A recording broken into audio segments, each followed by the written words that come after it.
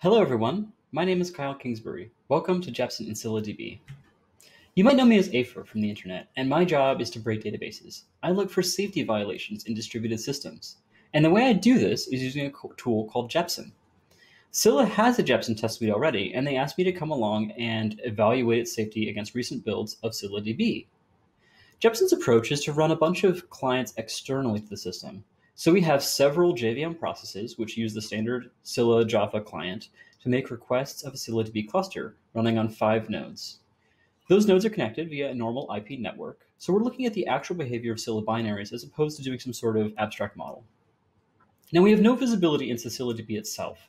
All of our testing is performed purely from the view of clients. And to do that, we generate randomized operations like write the number 5 to the key X. We then send that operation to ScyllaDB, and we record the response. Those responses can be of a few main types. We could have an OK operation, where we know it took place. It could fail, and we know it did not take place. Or some other outcome could occur. We could have a timeout, or maybe some sort of unknown exception. And in those cases, we'll assume that the operation may or may not have happened, or might even happen later. We leave the invocation open for all time. What this gives us is a concurrent history, a tapestry of different clients performing operations over time. And then we can start to ask questions about that history. For instance, to verify linearizability, the property that every operation appears to take place atomically in some total order consistent with the real-time order, we could try to find a path that moves forward in time and touches every OK operation, and maybe some of the crashed ones. If along that path the data type makes sense, you always read prior writes, then we know the history is linearizable. If we're looking for a serializability violation, we could build a dependency graph between operations and then look for cycles in that graph. And that's one of the key tools we use against ScyllaDB. So our general pattern of attack here is to generate randomized operations, to apply them to the system using network clients, and to record an abstract history of those operations. Then we verify that history is consistent with some model of the system, that it obeys some laws. While this is going on, we're going to introduce faults. We'll create network partitions, we will change clocks, we kill processes and pause processes, and we also perform membership transitions, like adding, removing, and decommissioning nodes. This research applies to ScyllaDB 4.2 RC3 and subsequent development builds. This started in summer of 2020 and concluded in fall of 2020, so things may have changed since this recording. If you're familiar with ScyllaDB, you know its pitch is essentially Cassandra but faster. The Cassandra API, the Cassandra data structures, all the things you know and love about Cassandra, except with lower latency and hopefully higher throughput. Like Cassandra, it's a wide column store, which means its rows may have arbitrarily many cells, and it offers eventually consistent, totally available defaults. You can also upgrade to optional Paxos-based transactions for additional safety. Now, the default way of operating in Cassandra and ScyllaDB is called last write wins. What happens in last write wins is that when you modify a cell, or you have 2 different values of a cell, whether from the client or another server, you always pick the cell with the highest timestamp. And timestamps here are assigned arbitrarily, typically by the wall clock on the clients. So if I have 2 states of a dog, one sleepy, one playful, sleepy wins because it has a higher timestamp. This can lead to lost updates. For example, if 2 clients concurrently read 0, one adds 1 and the other adds 2, and then they write those values back, no matter what their timestamps are, the fact that the updates are concurrent means that one of the updates will be deleted in favor of the other. In this case, 0 plus 1 plus 2 is actually equal to 1. We have a lost update. However, you don't always have to have lost updates. CQL collections offer data types like maps, sets, and lists, and some subsets of operations on those data types actually do commute. In those cases, we can avoid lost updates by using the CQL collection API. So let's try it out. The Jepsen tests included a series of transactions which looked like this. We create a table for sets, and we put a single row into it using insert. We give it the empty set as its initial value. Then we update the set. We change that row, and we add a single unique element to it. We do this a bunch of times in different transactions, but for now, let's just think about 1. If we've added 1 to the empty set, you would expect that a resulting value be 1. But some of the time, it's actually the empty set, which is a little bit surprising. This even happens if you execute the update strictly after the insert completes, and it also happens with consistency level all, the strongest level for the classic Cassandra and Scylla consistency model. What happens here is that we perform an insert on the one client, and that insert for the empty set gets a timestamp which is higher than a later update, perhaps because the clocks are skewed. When the update goes through, it is ignored in favor of the original insert, so we end up with a result that has nothing in it. However, this is completely invisible to the clients. They both see that the operation completed okay. Likewise, if the update takes place first on the server, it will still be overwritten by a later insert with a higher timestamp. Again, nobody knows this is happening. There are three things that make this surprising. One of them is that ScyllaDB is, of course, not linearizable. You can't rely on the real-time order of events to tell you anything about the actual order that they're executed in. The second factor is that inserts and updates are essentially equivalent. This is a little bit counterintuitive if you come from something like SQL, where insert and update have very different semantics. Finally, if you're used to other eventually consistent data types, like observed-removed sets, you might expect that inserting an empty set and adding something to the set would commute, giving you a set with the insert present. This is not the case in Scylla. Scylla CQL data types for sets and maps actually create a deletion tombstone, which destroys all writes with previous timestamps. Now, this is nothing new. 'Tis known that Scylla and Cassandra do this because it's been how they work for years. But the documentation for basic DML operations in Cassandra and Scylla actually showed this pattern: insert a row and then update it. They didn't clarify that that was perhaps unsafe.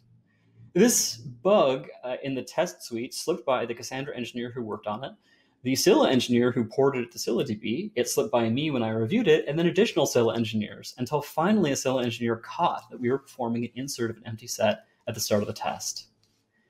I did an informal survey to get a gut check on this, and out of 11 CQL users, not one person correctly predicted this outcome. My favorite response from that survey was simply, "I feel bad." Now, the Scylla documentation offers clear examples of how to do this stuff correctly and what to watch out for, which I think will help users make better decisions around writing their update and inserts. If you want to avoid this kind of problem, you can use lightweight transactions, and this uses Paxos to ensure that transactions are linearizable. Now, if you're familiar with Paxos, you know that it typically takes 2 network hops, 1 round trip at minimum, and that minimum is practically achievable in pretty much every Paxos or consensus-based system out there: Zookeeper, Raft, Console, etcd, Riak, and so on. However, in Cassandra, it takes 4 round trips. They've implemented a more general, less optimized form of Paxos. Scylla has optimized some. They're down to 3 round trips, but do be aware that the cost might be higher than other data systems. You can also only express limited types of transactions in LWT. It's not a general purpose transaction system where you could give it arbitrary functions or sessions. Instead, you can only perform single inserts, updates, deletes, each one of which must have a conditional clause attached. Or you could perform a single select query across a set of pre-specified keys. However, you cannot select a CQL collection as a part of that multi-select. Or you can begin a batch operation where you perform multiple inserts, updates, and deletes combined. All of these operations must take place in the scope of a single partition because that's where the Paxos state machine lives. Now, we found a bug with lightweight transactions, and that involved aborted reads. If you had a process crash and a network partition concurrently, you could append a number to a list, say 52, and get what's called an unavailable exception: not enough replicas available for query. You might assume this meant that the operation did not take place. It does suggest that this is a definite failure, and the docs seem to confirm that. However, a select query could later show the consequences of that failed write. So in Scylla 4.3 RC1, they give a write timeout in section instead, which suggests to the user properly that this could have been a result that succeeded or could have failed. Lightweight transactions could also have weird consequences with batch updates. If you perform a batch where you insert, say, or update, say, 2 keys, 1 and 2, you might expect to get back rows showing the results for keys 1 and 2. But sometimes you get back the results for keys 2 and 1, which makes it a little tricky to figure out which update statement resulted in what row. You could also just get back key null or key 1, and this is definitely a bug. You should have had either 1 null or 1 2, but never just key 1. Scylla sometimes stripped out null values from the result sets of batch transactions. Scylla 4.3 RC1 addresses this by ensuring that the results of a batch transaction occur in statement order. 7170 was an issue with non-lightweight transaction isolation. So doing normal operations, no transactions, the Scylla documentation still says that inserts, updates, deletes, and batch operations are, quote, isolated and atomic. Now, if you're thinking about isolation in a database context, you're probably thinking about serializability, which is the property that every transaction appears to take place in some total order. But obviously, this cannot be the case for Scylla CQL data types. For instance, if I have two replicas of the same key in Scylla on nodes S1 and S2, and on one I add 2 and on the other I add 1, I could get back successful responses and be able to read the set just 1 and the set just 2. These two sets cannot possibly have occurred in some total order. You should see either 1, then 1, 2, or 2, then 1, 2. But this isn't just a problem with CQL updates. It also applies to plain old writes, even to a single row. If you do two writes to two, or a single write to two different cells in a row, or you perform a batch which updates multiple rows, you can see isolation violations. To demonstrate this, we did a test where we inserted plus or minus some number, and we chose a unique number for each update. And we always updated two keys, X and Y. What this means is that you should always see X plus 7, Y minus 7, or plus 8, minus 2, minus 2. But some of the time you get a mixed result, like plus 7, minus 3. These two values came from different transactions, which is an isolation violation. This occurs even with consistency level all, the default atomic monotonic timestamp generator, without any faults in healthy clusters, and with perfectly synchronized clocks. At 500 reads and 500 writes per second, we saw isolation violations roughly every 20 seconds in our testing, and that rate would increase when timestamps were quantized. This occurs because Scylla resolves changes to cells on a per cell rather than a per operation basis. So if one client writes x1, y minus 1, and another client writes x minus 2, y2, and they happen to choose the same timestamp, then Scylla resolves the first cell, x, by looking at the timestamps, seeing their equal, and picking 1, because it's the bigger value. It does the same thing for y, which results in y2, and we've obtained a mixed result. So, this isn't news. Jepsen found this issue in 2013 at Cassandra. Cassandra's own engineers reported it again as a consequence of read repair in 2014. Scylla reported it in 2017, and there's still open issues at Cassandra today to add proper row-level isolation. And yet, the Cassandra docs continue to say writes are performed with full row-level isolation, and Scylla inherited those documentation claims. Now, the Scylla documentation no longer claims isolation and instead offers examples of what can happen when timestamps conflict, which I think will help guide users to make better decisions around writes. In particular, you want to be aware that you can't modify two fields in a row atomically, or atomic in the isolation sense. You can't, for example, write a password hash and a salt field at the same time. They might get mixed together with other transactions. You wind up with a password hash from one and the salt from another. With lightweight transactions, you could also see stale reads. We'd perform a write of 6, a write of 7, 40 seconds of reads and writes, all of which looked fine, and then suddenly the value would flip back to 6 again. This happened even in healthy clusters without faults, and with single reads and write transactions. In fact, out of 1172 transactions in a 2-minute test, we saw 264 of them involved in a single massive real-time isolation violation. And this isn't so bad. It's just stale read, right? We're seeing an old version of the data, but it's not a version that never happened. Except that then we started seeing split brain. For example, here we have a single list X, and we're appending unique integers to it. We get 17, 18, 19, 17, 18, 19, 20. Every new append should result in something new at the end of the list. Except that sometimes a prefix of the list would disappear, and then it would come back again. Or we would have a postfix of the list flip back and forth between two completely different histories. Here we have 261 and 212 on two different nodes. Later on, they might get merged together. This happened again in healthy clusters with serial reads, lightweight transaction writes, doing everything as safely as possible, still went into split brain. This is due to an improper hash calculation. When Scylla tries to figure out if it has to, when it has two copies of the same row which are different, it hashes them. And that hash calculation would stop looking at the row once it hit a cell which was null. So here, key 3 is null, and because the two rows are equivalent up to key 3, they consider themselves to be identical as far as the hash calculation is concerned. This does mean there's also a small chance of isolation violations when you happen to have hash collisions, which I'm a little concerned about, but hopefully it's not a huge deal in practice. Now this has been fixed in 4.2. Now the hash calculation proceeds over the entire row. We also found several issues with membership changes. In particular, when we removed or decommissioned nodes, we could end up in situations with split brain, like One history shows 3, 3, 9, 10, and another node shows 15, 16, 17, 15, 16, 17, 24, two completely different copies of the same record.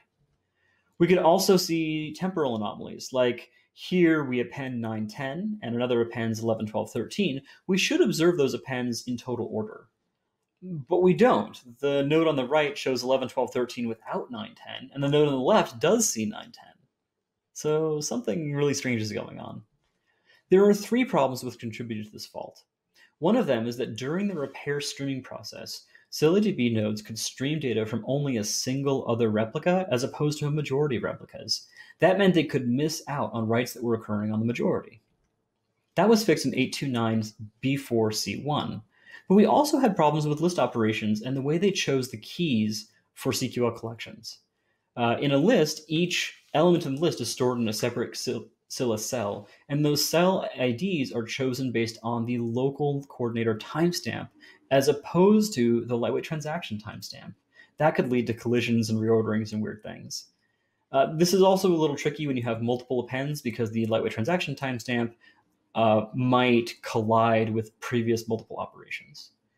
So this is work in progress. I think there's code to fix it now, but the issue is still open. The final problem we had is that Jepsen's testing performed membership changes concurrently. So we might, for example, start to add a node while a previous node was still being removed. And that, according to ScyllaDB, is illegal. An operator must ensure that every previous membership operation is completed before starting a new one. I don't know how to do this. There's no way to figure out when a membership operation is actually done. You can ask a single node, but its node tool status might lie to you about the actual state of the cluster because there could be other nodes where the operation hasn't completed yet. So as far as I can tell, you actually have to have every node alive and get unanimous agreement before proceeding to another membership operation, which could be tricky when you're trying to, say, add or remove nodes during some sort of fault scenario. The second problem we had is that when we removed nodes, we would follow the documentation. We'd check if the status of the node was read to be down. And indeed, some node here shows that node C is down. And then we'd ask node A to please remove node C. And it would say, great, I'll do it. However, C in this case isn't actually dead. It's just inaccessible to A. Maybe because it had an IO stall, or it's partitioned or paused, or something's gone wrong. As a result, you can get into split brain. And Scylla says this scenario is also illegal. Users must not issue a remove node command unless they have manually confirmed that the node is no longer running. That means you have to kill the VM or physically unplug the machine or log in and shut it down. You can't move on unless you've guaranteed the node is actually dead. Can't reach it, can't remove it. This is, of course, a surprise to me because many databases do allow you to remove nodes which are temporarily partitioned. And the documentation didn't tell you you couldn't do this. As far as I know, there was actually no documentation of this requirement. So one of the things I want to encourage Scylla to do, and which I believe they're working on right now, is to add improved documentation to explain these rules to users. As of December 11th, 2020, we found 7 problems in ScyllaDB, depending on how you count. 5 of those have been patched or documented, and 2 of them are pending. One almost done, the other one will take a while. What's left to change is that membership changes in conjunction with other types of failures like network partitions can result in split brain. This partially can be addressed by documentation. Users should be informed that they can't, for example, issue remove node commands unless they've guaranteed the node is actually dead. And they have to make sure that every node is completed a membership operation before they move on to another one. But in the long run, these operations shouldn't be illegal in the first place. Other cluster systems can and do allow you to make changes concurrently and figure it out. This is because Cassandra's gossip system formed the core for Scylla's membership protocol as well. And that membership protocol is not totally ordered. It's not a consensus system. So once Scylla implements Raft for their membership, they should be able to enforce this order themselves.